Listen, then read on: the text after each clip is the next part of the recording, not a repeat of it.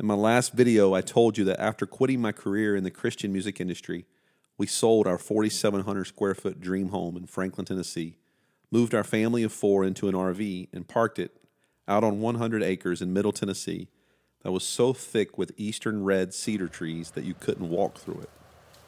After clearing trees, we built nearly a mile-long driveway so we could access our property. All of this took way longer and cost way more than we could have ever imagined. No turning back now. I parked a trailer up on the hill where I thought my front porch may someday be, and I would sit there and think about what to do next. Our plan was to take our family out of the city and build a house, a barn, grow a garden, get some pigs, cows, chickens. We were still working out house plans, but we were ready to build the barn. First, we needed some dirt to build up the site. I hired some professionals with some big machines to handle the excavating. Instead of paying to bring in dirt, I figured we could try to dig a pond. We weren't sure if it would hold in all this rock, but if my options were to pay a ton of money to bring in dirt or pay a ton of money to dig my own dirt, with the chance that we get a pond out of it, then why not try? We also needed to get water and power up the hill to where we wanted to build our house. This property was completely undeveloped and neglected. The last man who raised a family here passed away in the 50s, and he didn't have running water or power. So after we cleared all of those trees and brought in all that gravel to build a road, now we have to get utilities approximately 3,000 feet from the main road to the top of our hill. While the pros were busy digging and moving dirt, I decided I would take my recently purchased used mini excavator, save myself some money, and dig the water line myself. I also needed to clear a 40-foot wide path of trees for the power line. With some help from my son Montgomery, I got the power line cleared and approved in a couple of weeks. However, when I started the trench for the water line, I immediately pulled up a rock bigger than my truck. I sort of laughed it off, and I thought, it can't be this bad the whole way. After the first day of digging, I only moved about 50 feet and never got deeper than a foot. I would go out every morning to see the pros making some progress, and I would climb in the cab of my Mini X for a day of soul-crushing rock scraping. One day, Megan came down the driveway to bring me lunch, and I just started crying. It was becoming evident that this was not something I could do. Although the guys we had hired to excavate for the barn site were making progress, it was still costing way more than I had planned, and now the thought of having to hire them to do the water line as well was breaking my spirit, my will, and my wallet. With Megan's encouragement, I decided to keep at it in my little excavator and let the pros and their money-sucking machines head on to zap someone else of their life savings. There was still a lot of work to be done before we would have a barn to even hook water up to, so I had time. Once our build site was ready, we were able to take delivery of our barn materials. The folks we had hired to build the barn shell showed up and got started right away. The hill we were building on was so crowded with cedar trees when we bought it that it was difficult to even walk around up here. But now that the trees were all cleared and the barn was going up, we were able to enjoy our first sunsets from the future porch site on our flatbed trailer. The barn materials showed up on January 6th. The final touches went on the shell 2 months later to the day. In all this time, I was still working on our water line. If I ever buy another piece of property, I will show up with a shovel. And if I can't dig multiple holes at least 4 foot deep, I will not buy it. The purchase of this property is the result of a guy who has no idea what he's doing. Once the barn shell was up, we were excited to finally get power. After jumping through multiple hoops and being pushed around quite a bit by some power-loving authorities, pun intended, we finally got approval and on the list for power poles. I took a break from my miserable attempt at digging a water line and went to work on digging a 4 foot deep trench from the last pole to where our barn's meter would go. Luckily, most of this was in the fill dirt that had been brought up to our build site, so I was actually able to get it done. When the power company showed up, they did not take my advice to stay on the gravel and ended up getting stuck. Not only did they drive off the gravel drive, but they drove over the trash pile from the barn construction and broke a brake line in the truck. This led to another week delay before they could get a mechanic out to fix the truck and before it could dry up enough for us to get back to work on the pole. Another week after that, and the electrician was able to come back out and shine a little light at the end of another long, dark tunnel. We had power.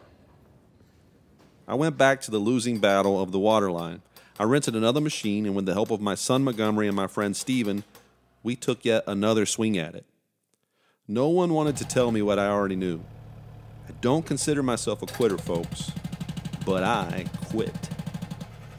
I found a guy on Craigslist, and I asked him if he wanted to be my hero. I had worked on digging parts of a 3,000-foot trench for months. Some places I was able to get down a couple of feet, and some places I was only able to get down a few inches. This guy showed up and advised that it would be better on his machine and quicker if he didn't use any of my trench and just blazed his own trail. So all of my work was for nothing. But at this point, I just wanted it done. So while he got started cutting a path through the section of earth that inspired the song Rocky Top, Tennessee, I went to purchase 3,000 feet of 2-inch PVC. With the help of my friends Chris, Jeffrey, and my friend Steven, who was showing up nearly every day by this point to lend me a hand, we started laying our water line. There were huge sections of this trench that were in solid rock over 2 feet deep and went on for hundreds and hundreds of yards, as if someone had poured acres and acres of concrete and scattered some dirt on top. It was painfully clear that I never stood a chance against it with my mini-eggs. We were finally making progress, but it wasn't like it was a walk in the park for this guy's monster machine either. He underestimated the extent of the rock as well.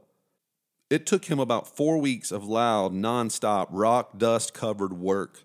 By the end of each day, he looked like he had been beat up and doused in baby powder by means of torture.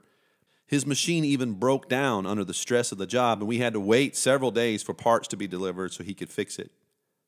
He went through buckets and buckets of carbide teeth as the enormous wheel chewed its way into the ground that no man had dared to tame in nearly 2 generations until the dreamer that is me came along and decided, let's do this. When it was time to finally connect the water line from the meter at the main road to our hydrant at the barn 3,000 feet away, my friend Steven went down to the meter to turn the key so that I could stand at the end of the pipeline to relish in the fruits of our labor. Starting to hear it, there it goes.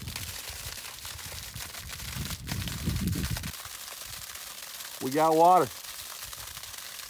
Now that we had water and power, we moved the RV up the hill and parked it in front of our barn. We set up some lawn furniture inside and had the coolest bonus room ever. I'm videoing you.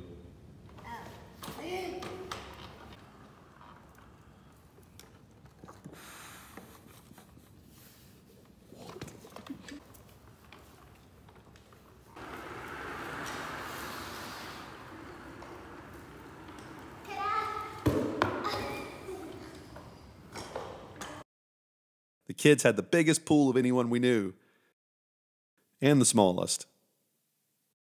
I'm being honest when I say that we really were enjoying living in the RV. Everyone always asked, how are you doing that? They assumed we were miserable in such a tight space after living in such a big, beautiful home. But we weren't miserable. We loved it. Now, when we sold our house to move out here, we were in talks with a builder.